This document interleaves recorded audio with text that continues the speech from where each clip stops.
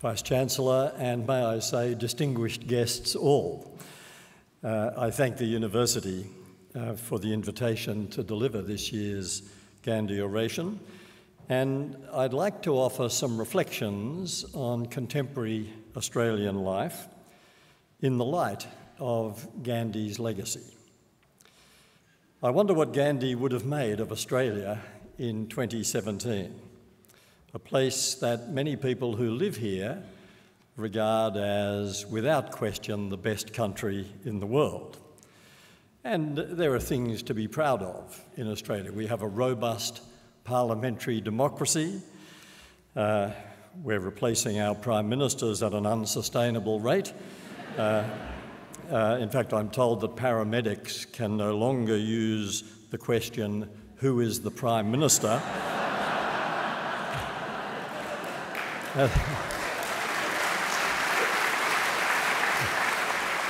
It's no longer a reliable test of cognitive function in the bewildered or the concussed.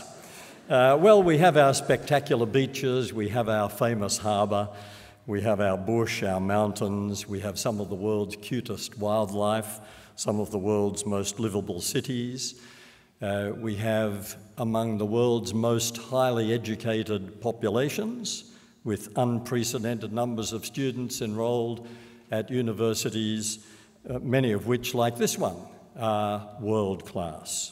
We have relatively low employment, a relatively high, though falling, rate of home ownership. We're still going through a record period of sustained economic growth. We have a sound financial system, though it is accompanied by high and perhaps disturbing levels of government and personal debt. This is a place where we pride ourselves on the fair go, a place where we enjoy freedom of speech, freedom of religion, a little question mark there. Perhaps as a footnote I might mention that the fastest growing religion in Australia is Hinduism.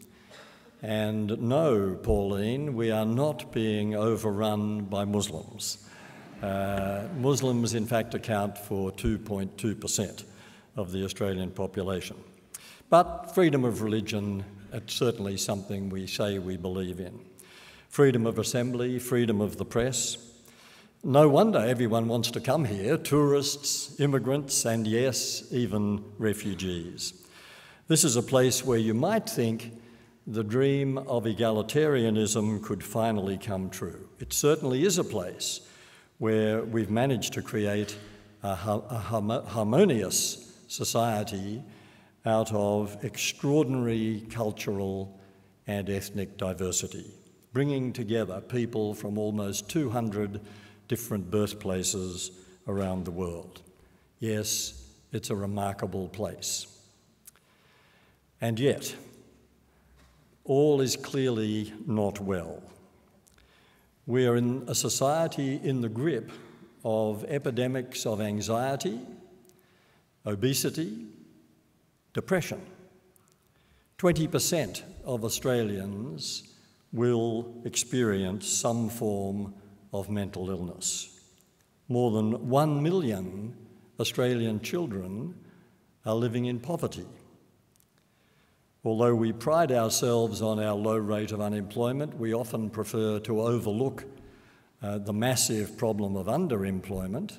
2 million Australians are either unemployed or underemployed. 100,000 Australians are homeless. We live with unacceptable rates of violence.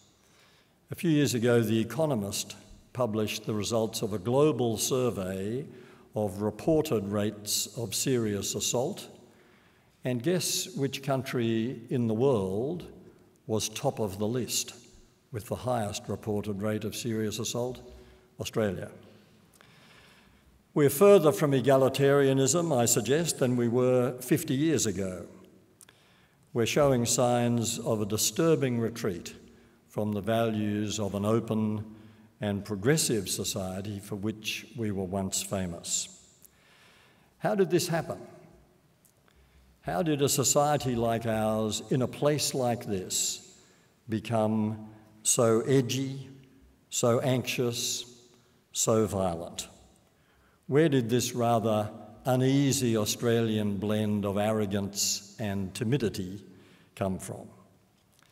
Could it perhaps be the result of growing income inequality in Australia, another thing we don't like to talk about much, that's produced an unprecedentedly large gap between rich and poor Australians and more wealthy and more poor Australians than ever before?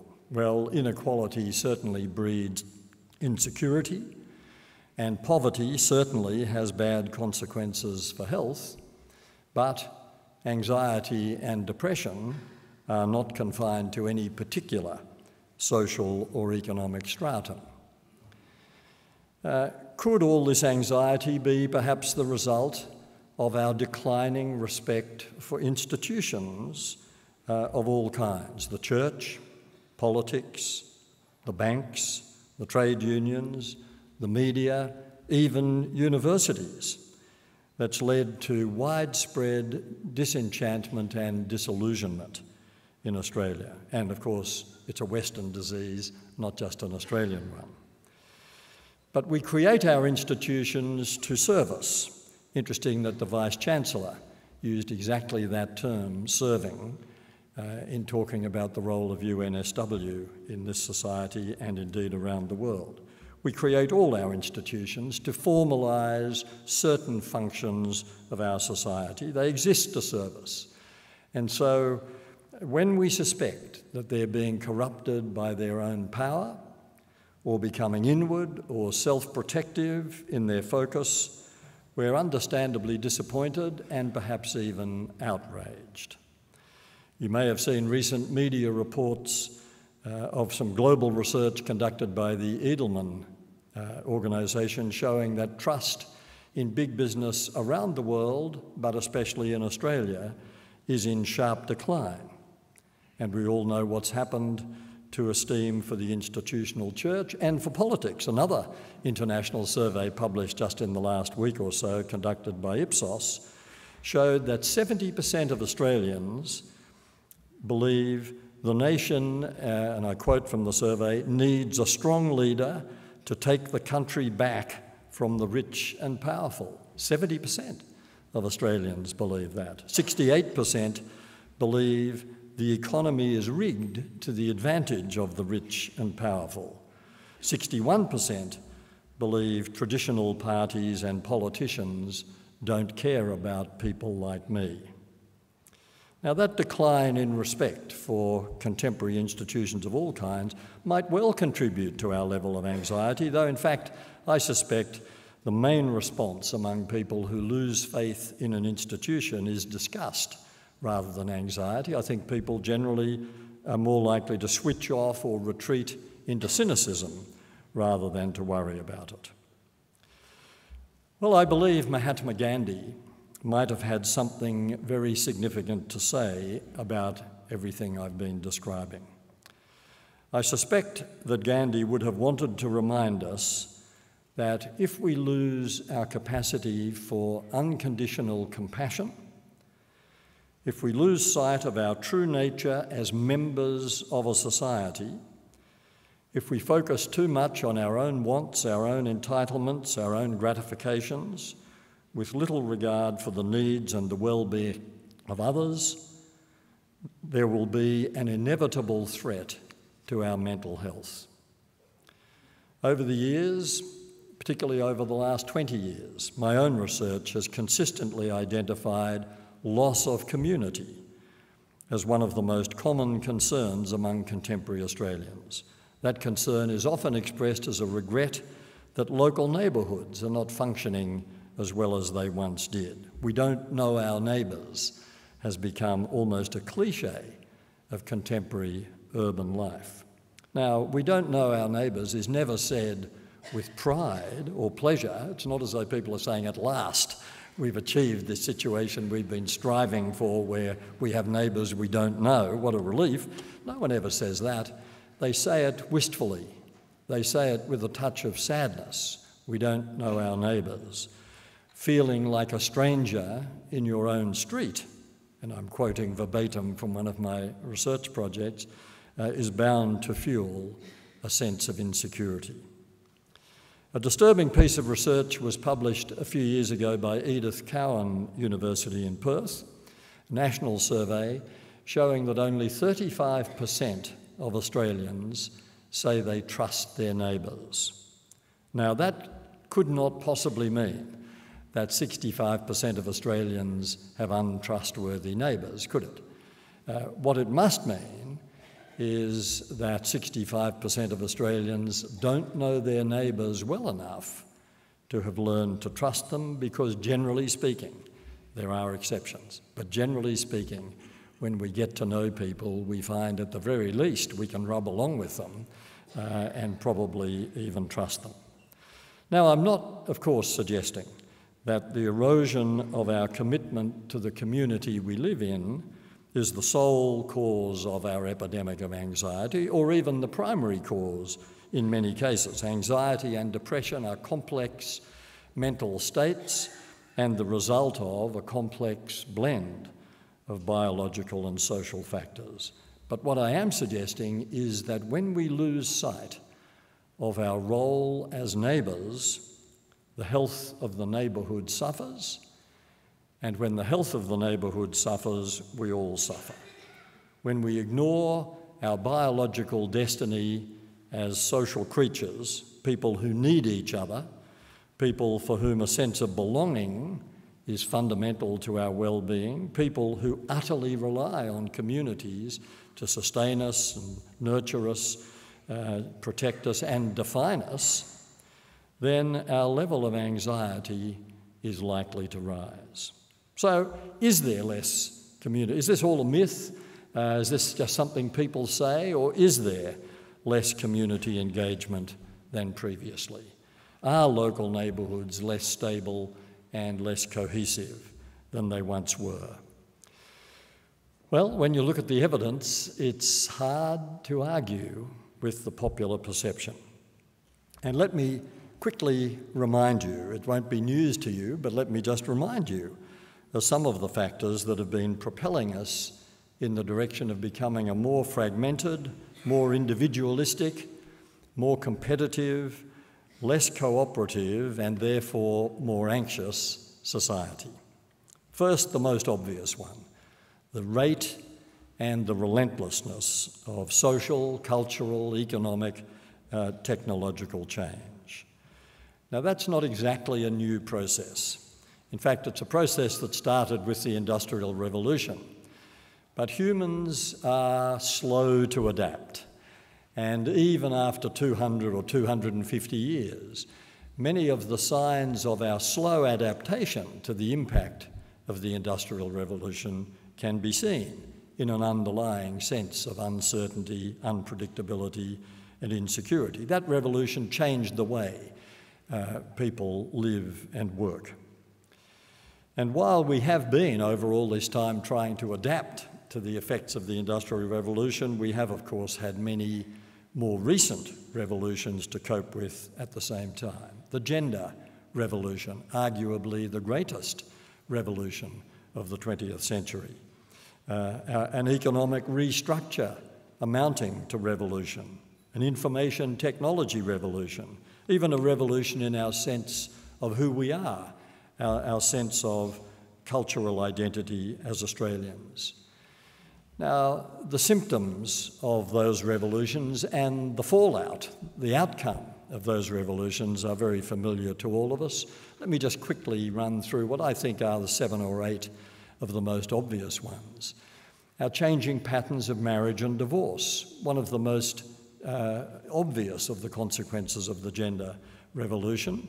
We're now a society in which somewhere between 35 and 40% of marriages will end in divorce, with consequential disruption, pain for the couples who are divorcing, pain for their families, pain for their friendship circles and communities, and of course pain for the kids, if there are kids involved, which is why we now have in Australia 1 million dependent kids who live with just one of their natural parents.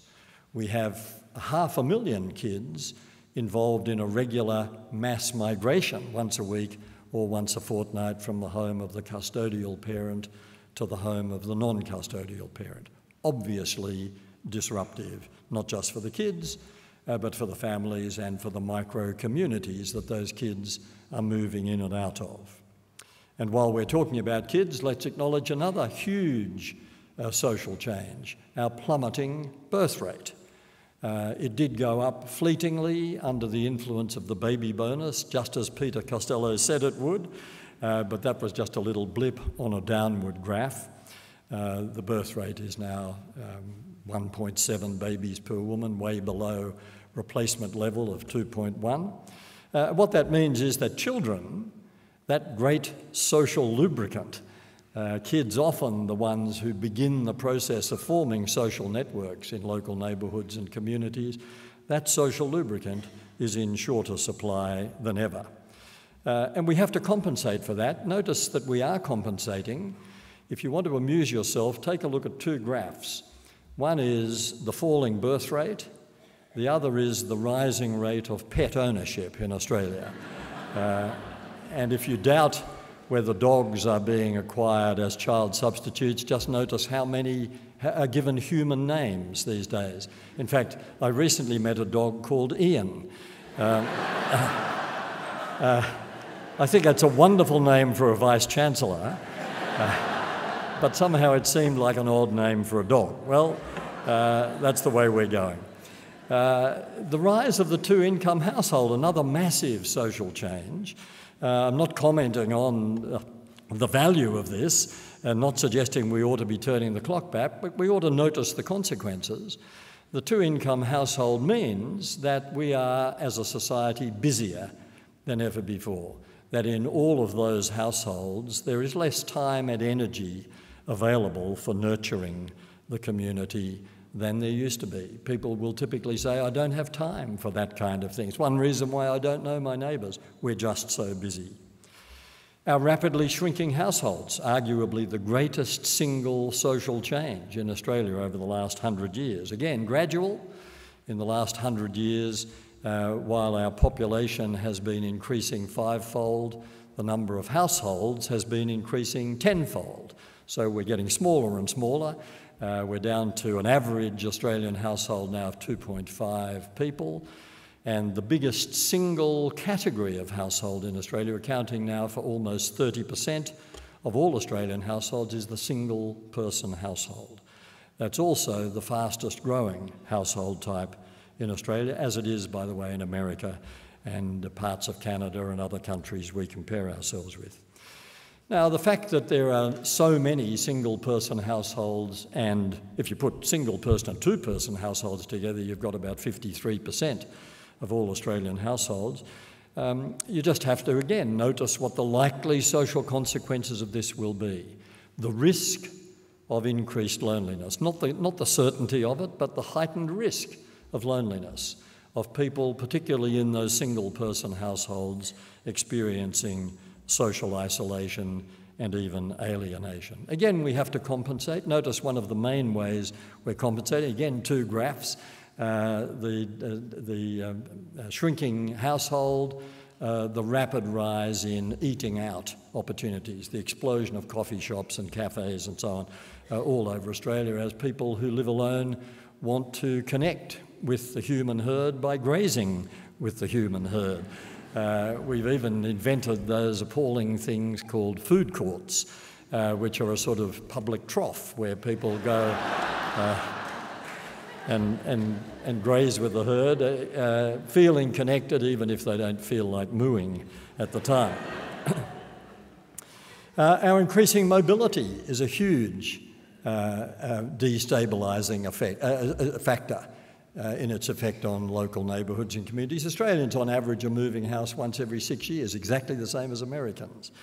We're mobile, of course, in another sense. Almost universal car ownership means that we spend a lot of our time isolated in those little capsules, and increasing use of the motor car equals declining use of footpaths, therefore fewer opportunities to stop and chat with neighbours, even if we had time.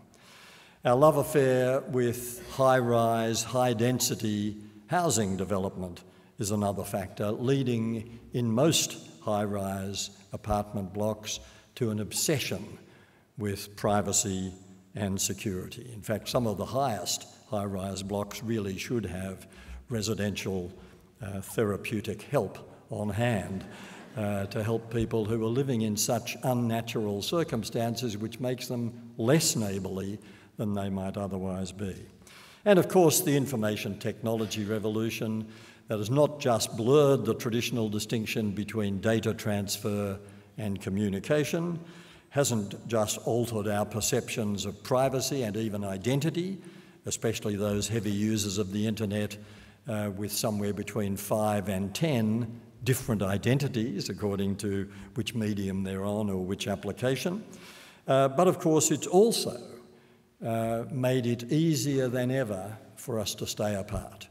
We're said to be more connected than ever, and in one sense we are, but that has meant, ironically, paradoxically, we're also more disconnected than ever in the face-to-face sense. Well, I won't go on with all that, but the likely cumulative effect of all those social, economic, technical changes is very easy to imagine. Taken together, they exert great pressure on the stability and cohesiveness of communities. Now, that pressure is not irresistible, and in a few moments I want to talk about how we might resist it. But unless we resist it, that pressure will steadily increase the risk of fragmentation and social isolation. It's already clear that many of us are stressed by the struggle to keep up with the rate of change in our lives. One of the consequences of that stress is anxiety, and another consequence of it is violence, both physical and emotional, often in response to a seemingly small irritation that turned out to have been the last straw for someone who was having trouble coping. Now, a second source, so that's one category, a second source of pressure towards individualism and therefore fragmentation and therefore, I would argue, heightened anxiety. The second source of pressure is exerted by the powerful propaganda that's been coming to our society, relentlessly coming to our society from two very different sources, two very different directions, but adding up to the same essential message, which is, it's all about me, and that I must look after number one. One source of that propaganda is the increasingly sophisticated, increasingly pervasive consumer mass marketing that promotes materialism and greed. More things will save you, more stuff will save you, and by the way, that materialist message is reinforced every day by political and other leaders who insist on reducing everything to economics. But the deeper message in all of that propaganda is not so much about materialism as it is about individualism. This is about my comfort, my prosperity, my stuff, my well-being.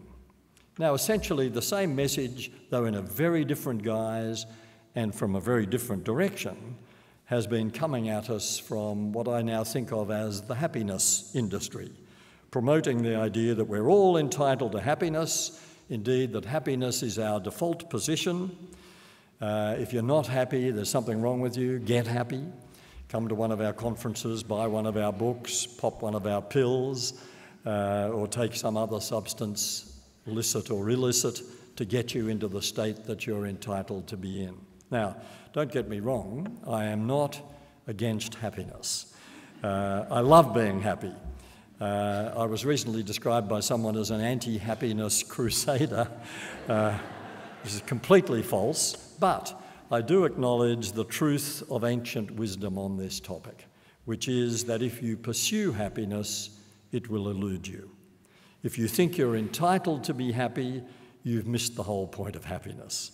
If you privilege happiness above all the emotions, then you failed to grasp one of the loveliest truths about the human condition, that each of us has a full spectrum of emotions to draw on to help us cope with whatever life throws at us. The highs, the lows, the disappointments, the tragedies, the triumphs, the sadness, the gratifications, the pain, the loss, the tedium. And every point on the emotional spectrum is as valid and as authentic as every other point on the spectrum, because every point on the spectrum has something important to teach us about what it means to be human. And no point on the spectrum would make any sense without the context of all the others. If I could bestow perpetual happiness on you, you would never be happy, because it's something you can only experience by contrast with sadness. So the pursuit of happiness, not happiness, but the pursuit of happiness is a health hazard. Teaching our children that they are entitled to be happy, or even worse, that we expect them to be happy. Come on, give us a smile, we say, when a child is unhappy, simply sets them up for completely unrealistic expectations of what life is like, and builds in the probability of disappointment and even anger when they discover that life isn't turning out the way their parents promised it would. Well, the effect of all that propaganda from those two very different directions can be seen in the burgeoning me culture, which has Western society like ours in its grip. Think of the epidemic of selfies. Think of the widespread use of social media not to communicate but to brag. Think of the growing emphasis on personal entitlement rather than civic responsibility. The message of the me culture is, of course, antithetical to our true nature as communitarians. Our identity, as I've already mentioned, depends utterly on the groups that we belong to. It's not something that you can dream up in isolation. We are people who will shrivel up, emotionally if not physically, if we're not nurtured by the experience of engaging with the lives and even sharing the pain of those around us. And a third contributor to our present level of anxiety is the growing rumble of those three enormous threats. Threats on such a large scale, they seem utterly beyond our control. The threat of climate change, the threat of international terrorism, the threat of a major global economic disruption. In the face of threats like these, many of us feel so powerless, so vulnerable, that we deal with our anxiety or our fear by simply retreating into a shell of self-absorption. I can't control any of that, so I'll focus on what I can control. The bathroom renovations, the school I'll send my kids to, or the quest for a perfect latte, or some other self-absorbed pursuit. Well, what I'm suggesting is that under the influence of all these factors, we're losing our sense of human connectedness and therefore our sense of human compassion. We're not living as if we need each other, though we do. We're not living as if our own health depends on the communities we belong to, though it does. We're not living as if we understand that a good life can only be a life lived for others, though that's all it can ever be. How else can you make sense of the idea of a morally good life? You can't be good on your own. Morality is only ever about how we treat other people. Goodness is inherently about responding to other people's need of our kindness, charity, compassion, respect, our love. Love. It's one of those words, isn't it? We use it, of course, to refer to romantic passion, to refer to close friendship. We use it rather glibly to refer to our affection for music or food or travel or pets or poetry. We love all those things. And all those kinds of love are about our emotional responses to each other or to those things I've described. But the kind of love that transforms neighbourhoods, communities, entire societies, actually has nothing whatever to do with our emotional responses to each other. This kind of love has nothing to do with affection. Transforming love is motivational, not emotional. It's a tough mental discipline that involves our commitment to kindness and compassion as a way of life. It's the discipline of approaching every situation with a charitable disposition, with an inherent sense of respect for the other person, and with a determination to be kind no matter what our differences may be. That's the way we defuse violence. It's the way we turn conflict into cooperation. One of Gandhi's wisest contributions to this way of thinking was to urge us to acknowledge that when we find ourselves in conflict with someone's ideas, it's the conflict itself that is our opponent, not each other.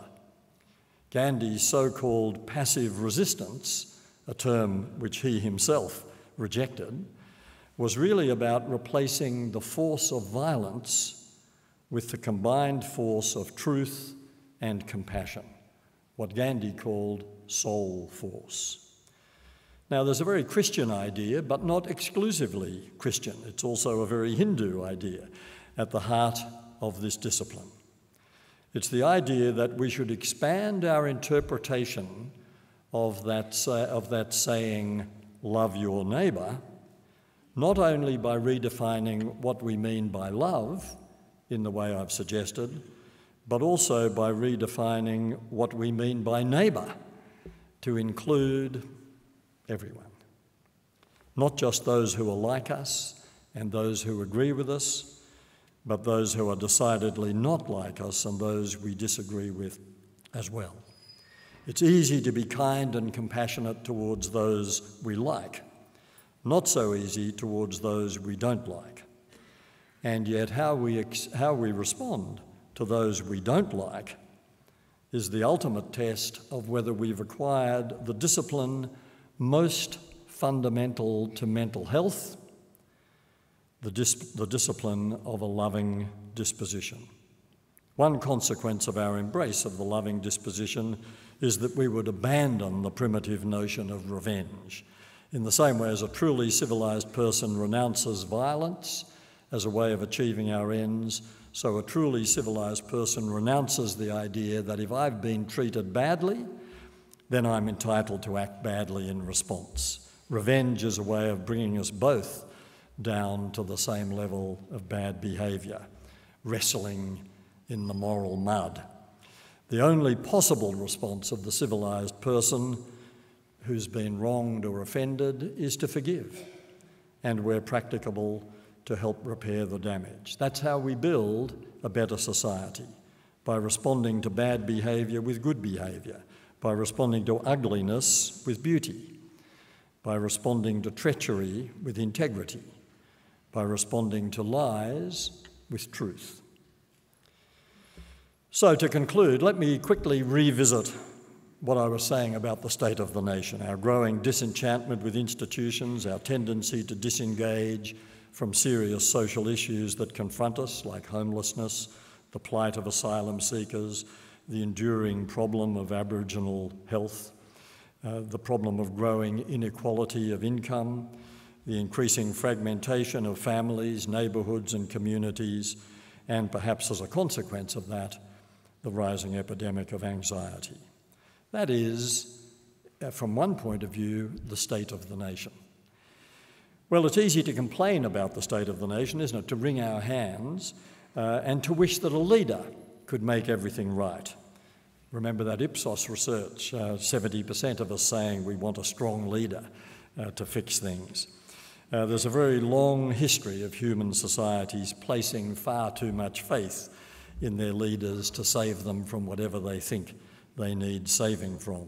And of course it's true that the best leaders can both inspire and reassure us by placing us in a narrative we can understand and offering policy solutions to our social and, yes, our economic problems. But as part of the general decline in trust in contemporary Australian politics, our esteem for the current crop of leaders has plummeted. And more broadly, both Trump and Brexit can be partially interpreted as reactions to similar disenchantment in the US and the UK. And in one way, this, at least in our context, this might be no bad thing. It might encourage us, if we have no particular faith in the current crop of leaders, it might encourage us to look differently at the situation and take matters into our own hands by embracing the idea, which is the title of my address, that the state of the nation actually starts in the street where you live. We can't individually manage the economy, of course, but we can decide to spend and save wisely. We can decide to be more generous to the needy, the marginalised, the disadvantaged, the brutalised. We can't stop the rising tide of technology, but we can be its masters, not its servants. And when it comes to the character and the values of our society, then it really is up to us.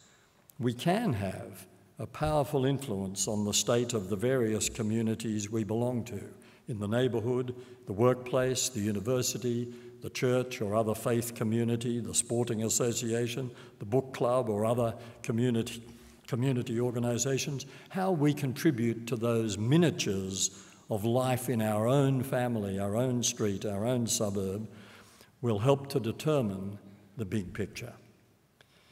Of course, we all know how to act like neighbours when there's a crisis: floods, bushfires, storms, or horrific events like the carnage in Melbourne's Burke Street less than 2 weeks ago. Of course, bystanders rushed to the aid of the injured. Of course, people instinctively help those in pain and distress. That's the kind of species we belong to.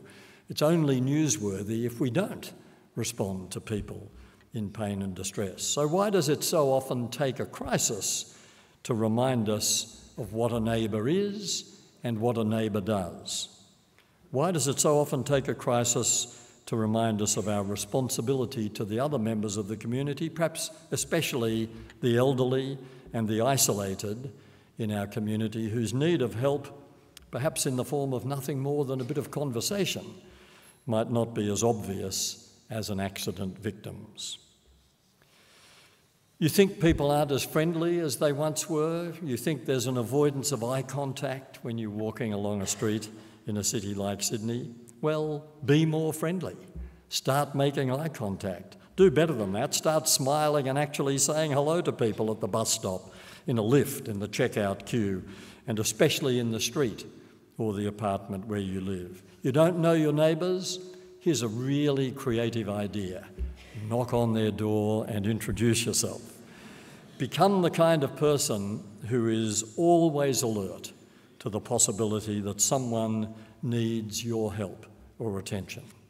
Join a local book club or a community choir, participate in a community garden, play a team game with a local club, become a regular at your local cafe. In other words, engage. Be there. And, by the way, don't worry about how you're feeling about any of this.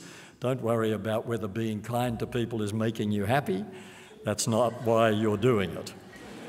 If you're looking for something to worry about whether you gave someone your undivided attention when they needed it. Worry about whether you really listened or just pretended to. Worry about whether you apologised quickly enough if you wronged or offended someone. Worry about whether you forgave quickly and sincerely enough if someone wronged or offended you. Worry about whether you were there when someone, perhaps a total stranger, needed your encouragement and support. If enough of us start living as if this is the kind of society we want it to be, that is the kind of society it will become. As Gandhi put it, in one of my favourite Gandhi quotes, though not a particularly well-known one, "You may never know what results come of your actions, but if you do nothing, there will be no results." Thank you. you.